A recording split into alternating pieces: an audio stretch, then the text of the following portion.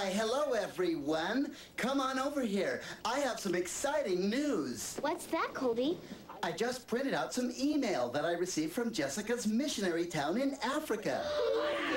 Really? Did you actually talk to her online? No, remember, she's in a different time zone than we are. Her day starts when you all go to bed at night, so right now she's sleeping. But I did get this email addressed to all of you. Why don't you read it, Matt? Okay. Dear Colby and all my friends at Colby's Clubhouse, I'm doing fine here, except I miss all you guys a lot. We miss you too, Jess. Yeah. It's really great here. The people in this town really want to know more about Jesus. But how can she talk to them if she doesn't know their language? She's getting to that. Right now, we have to talk to the villagers through an interpreter, but we're all working really hard to learn their language. What's an interpreter? That's when somebody who knows both languages tells the other person what you are saying. I really like the way the Christians here worship because they sing and dance using their whole bodies to praise the Lord. Please write me back as soon as you can, and I'll write you all back, too. I love you all, Jess. Oh, I'm so glad to hear from her. Yeah. Hey, Colby, I don't understand what Jess means by the African people praising the Lord with their whole bodies. Well, Kevin, God's people praise the Lord their own way all over the world. Some lift their hands to worship, others dance and sing, some do it quietly, and some do it loudly. Much of that depends on the culture which the people live. In Africa, for instance, people love to use their whole bodies to praise the Lord.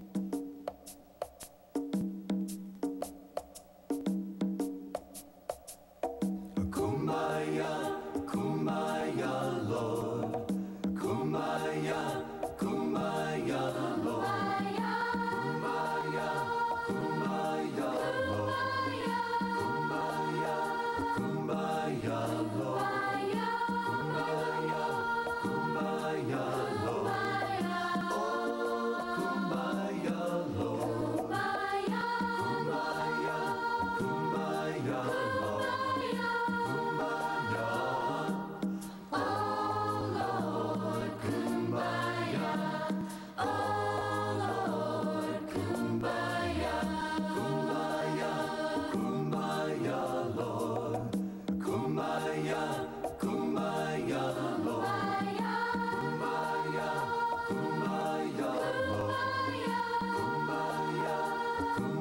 Kumbayah, Lord.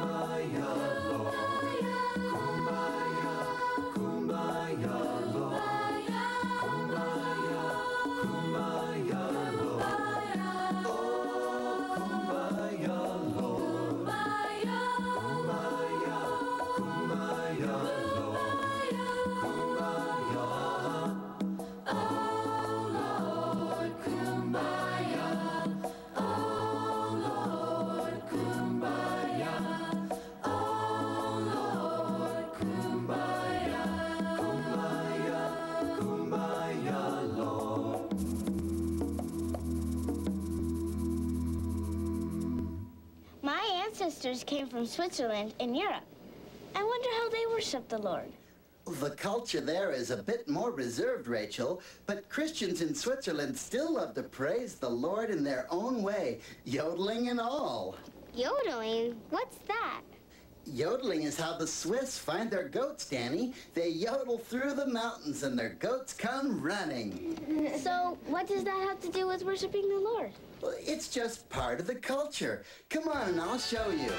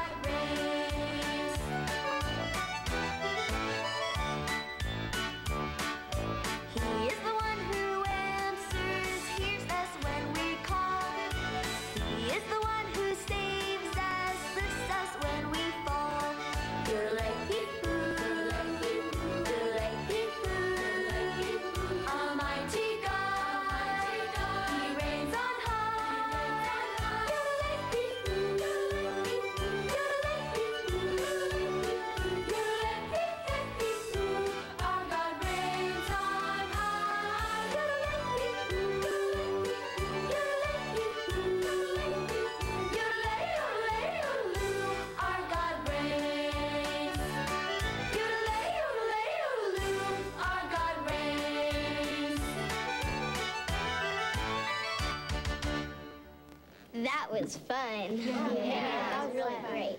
Colby, my parents and grandparents come from Mexico. Some of my family even come from South America.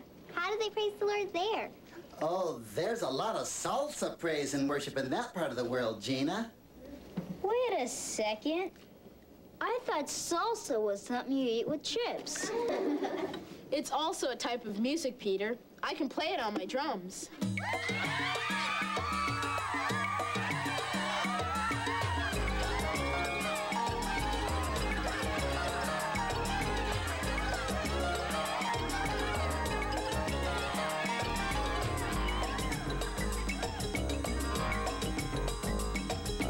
Every day I rise and lift my hands up to the skies. I praise his holy name.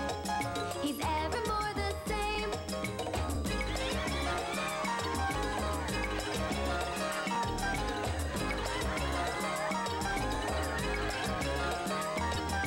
Every girl and boy, all together shout for joy. So come along and sing. We'll celebrate our King. We're gonna celebrate the Lord in heaven.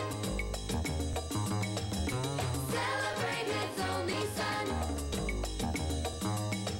We'll celebrate the Holy Spirit. Celebrate now, everyone. Let's go!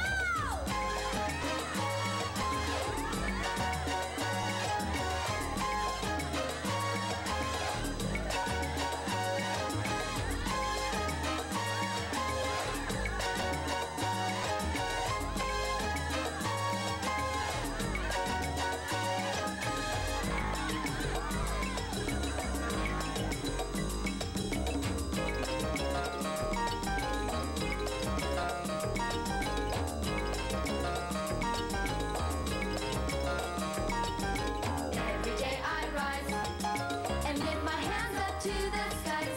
I praise his holy name. He's evermore the same. We're gonna celebrate the Lord in heaven. Celebrate his only Son. We'll celebrate the Holy Spirit. Celebrate now, everyone. Let's go!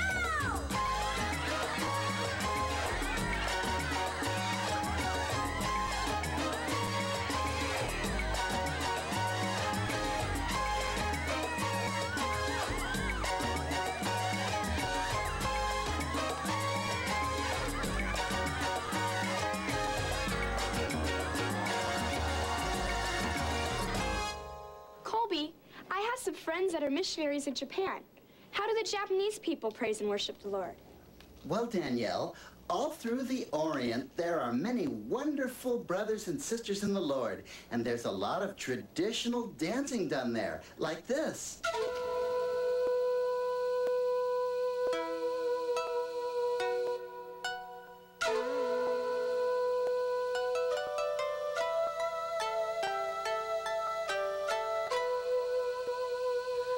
From the east to the west, Lord, we hope you will be blessed as we lift our hearts before you, our King. From the north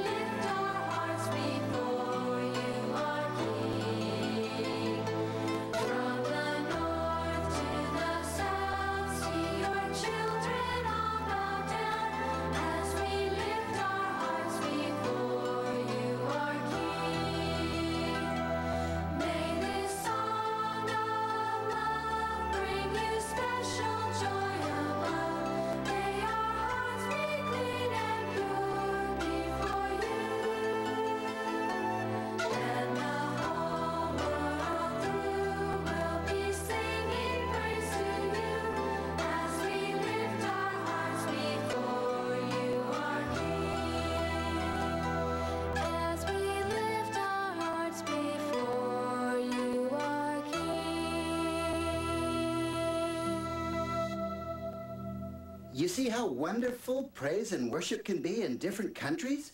Yeah. I never realized that before. In Australia, it's winter down there when it's summer up here, and vice versa. So they call themselves Down Under, like it's upside down. I think it'd be fun to visit there. Well, we can do the next best thing. Praise and worship the Lord the Aussie way.